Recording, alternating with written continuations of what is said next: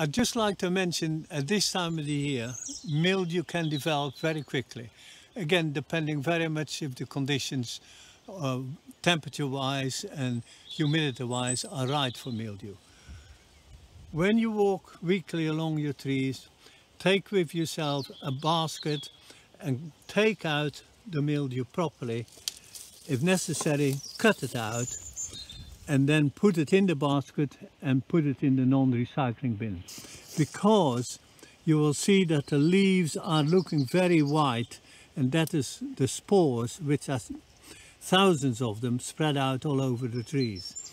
And therefore, whenever you go to your trees, look for the mildew and cut it out as you go past the trees. Thank you for watching.